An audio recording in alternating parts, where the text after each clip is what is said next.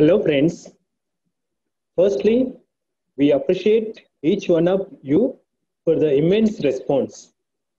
From the registration link loaded online recently, we have received about 115 requests or entries from 34 countries.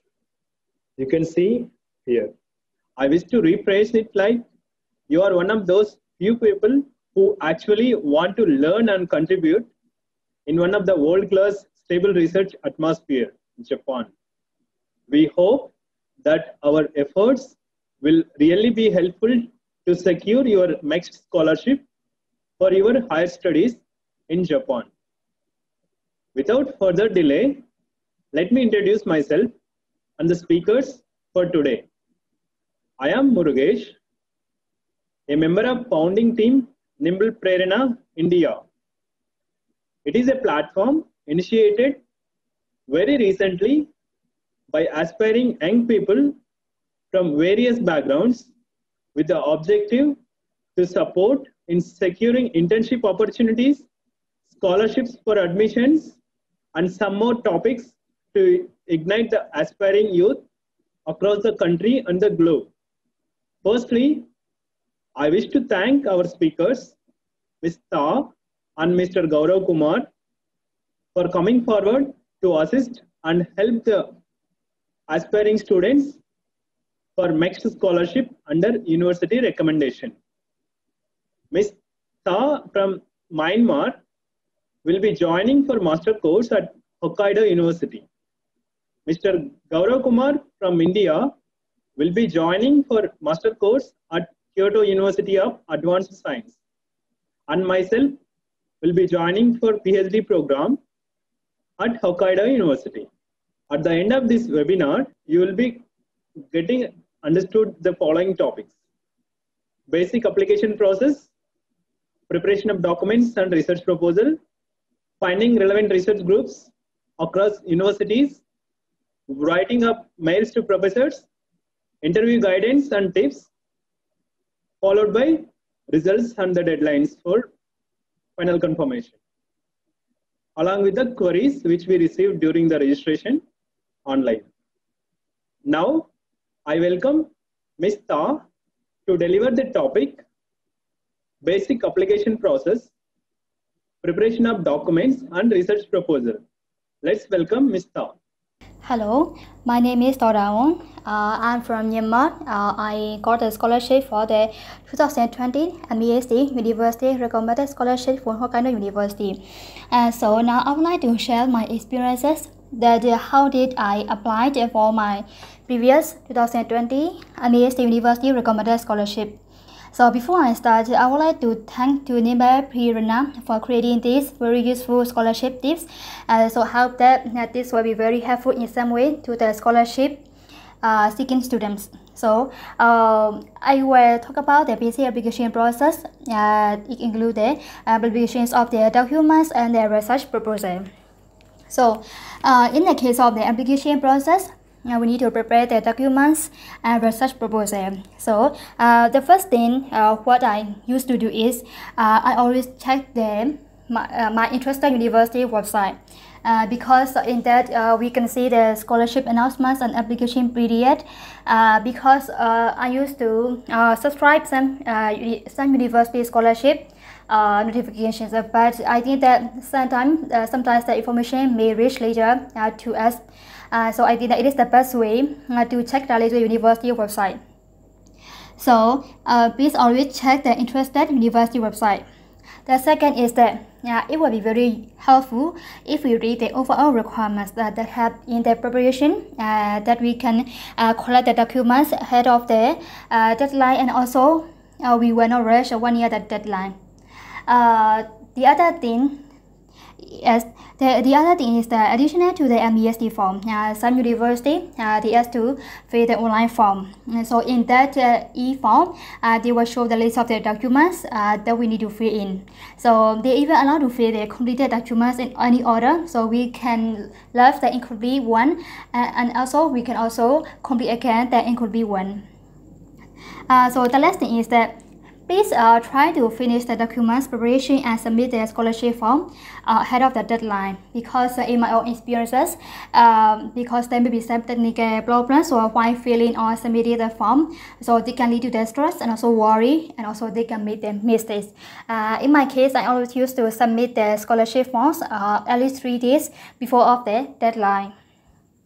So I searched for the websites about the university recommended scholarship. So they give to the research students, master, doctorate, and also the Japanese study students, and also the College of the Technology. I prepared some of the basic requirements for the MEXT. However, the additional documents may require that may differ from one university to another. So this is my general requirements. The first thing is MEXT application form. So as I described earlier, in some university, we need to fill the additional MEXT form. Where that we need to fill in the online form. It depends on the type of the program, such as for Hokkaido University, I apply English Engineering Education Program EDU. In that case, I need to fill in the EDU form. One of the language proficiency. Most of the university, they ask for this. They accept IELTS or TOEFL or TLPD score, and also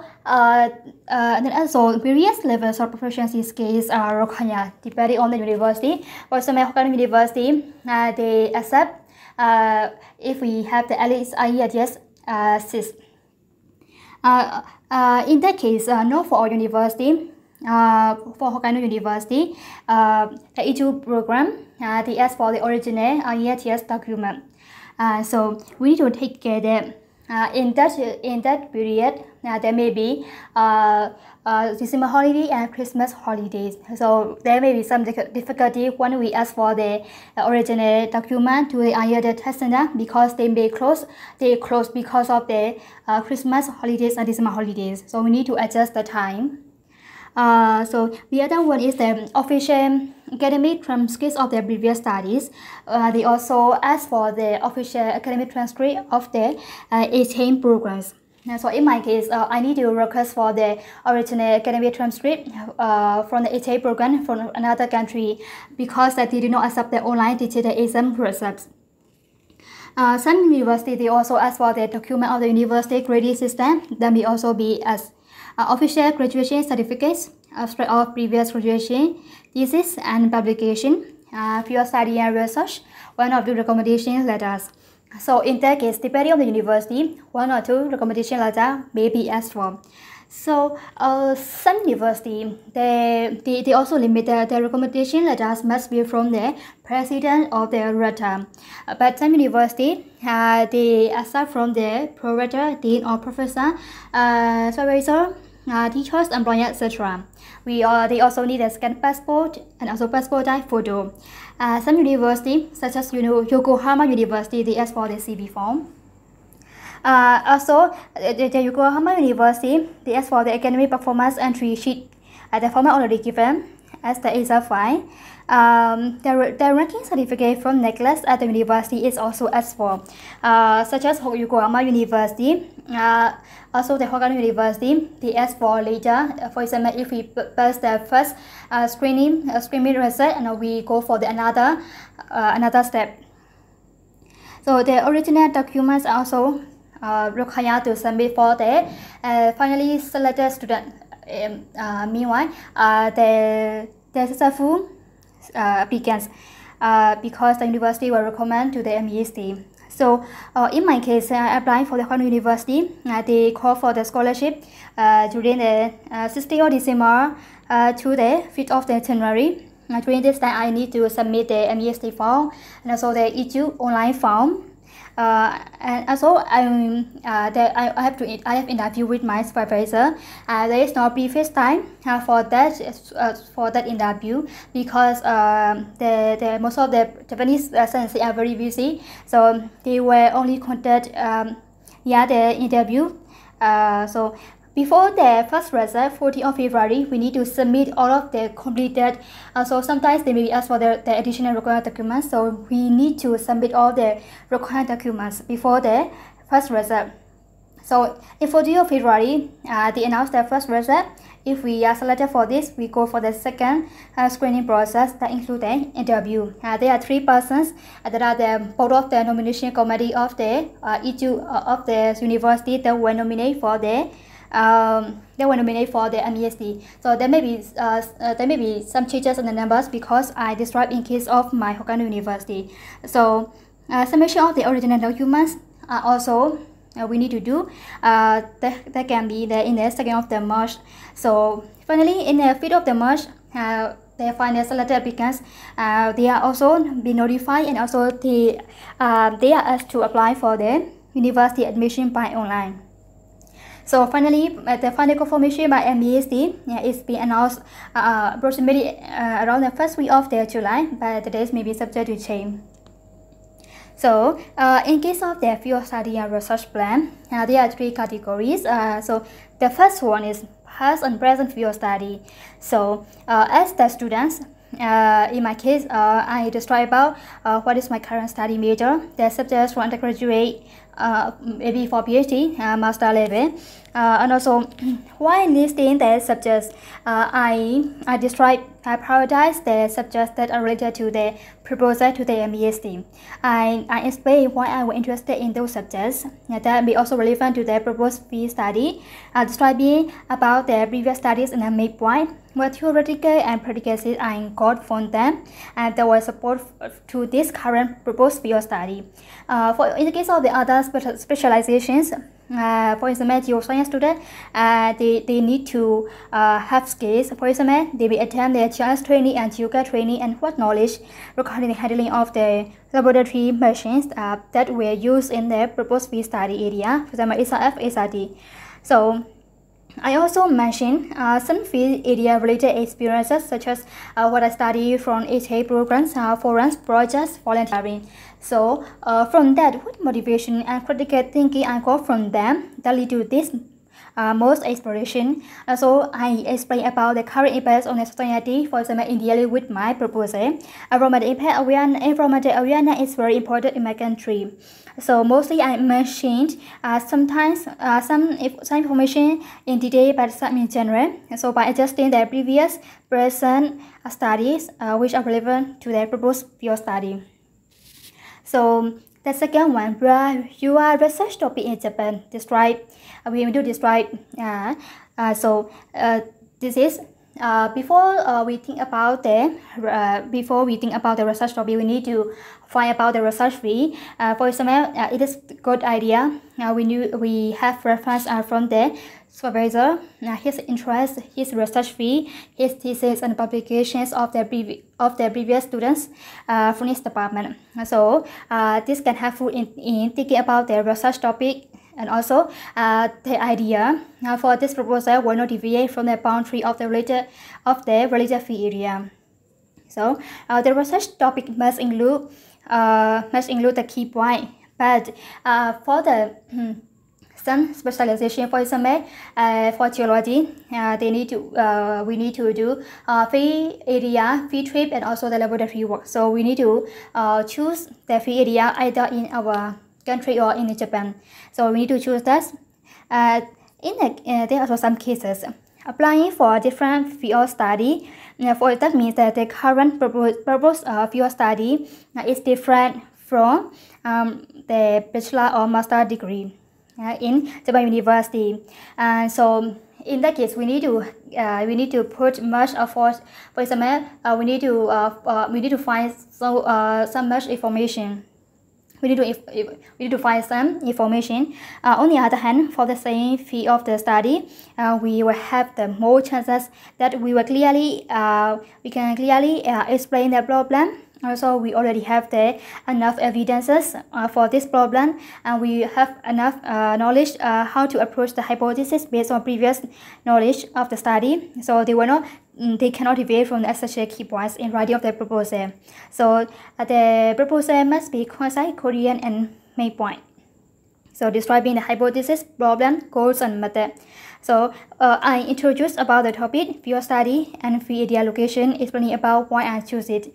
And also I describe about current situation in my country, that why the problem is need to be solved and how we play as an important role in this proposed area, and how this process will helpful in this academic or in practical applications. Also, I point out that how much it will be effort to my country's economy and society and their environment. And also, the third one is the study program in Japan that how we need to describe in detail. Because in that case, I will describe my experience in general. Because I describe short introduction about my study area, explaining what are the significance of the problems. For example, water contamination affect local people. Now, so we need to find the source, investigation of the source of the problem, what happened to this problem, and also how to approach with proposed method. So in that case of the procedures of the methods for the science student, for example, geology, they are field work and the laboratory work. We need to do that. So we need to explain these in step by step. So for the field work, we will do the collection of the samples from the field area, something like that. And also what we will do in the field that may be explained in detail in key points. So the other one is the laboratory work, that which analysis will be done and which laboratory equipment and machines will be used and why they will be used, and also how to analyze them. So sometimes we may add the literature review. So we may add the equations, figures, and reference diagrams tables if they are needed. In my case, I added the figures that are very important to my proposal. So finally, discussion which will be based on the previous free and laboratory result, based on the previous one. So we also find the ways how to evaluate the result. That I mentioned the related theory and equation and how to evaluate it. And also some calculations that I need to do after I call from the laboratory equipments, and also the measurements that I still need to do in the future. So these are the general idea. So before that, this will be effective for the one point that I always used to discuss with my teachers from my home university in my country, Myanmar, because there may be Japanese professor. They are highly professional and they are very expert in their research area. So some technical errors and some inappropriate usage, let's say, this is not good for the proposal. So I always discuss with my teachers. I prepare the writing and I prepare the reference, and also she advised and she gave suggestions, and also sometimes incorrect for the some technical terms and some terminological terms. So it is the best idea to discuss with the teachers for the related area. So this is just my sharing my previous knowledge. So the other one is the name of the university and the application deadline. We have listed that we prepare for. So here is a list of the university and the deadline. So we can see that the application period starts from the during October, November, December, January. So we always need to take care about the university deadline. University deadline and scholarship period check directly to the university website. This is because we will never miss or we will have the full time to prepare for my MEXT, for our MEXT form. So this is my sharing my previous experiences, and there may be some there may be some requirements and some maybe so this is just my sharing. Yes, so thank you so much. Thank you, Ms.Thaw, for the wonderful presentation. You have nicely presented and shared the detailed required information for a typical applicant. Thank you.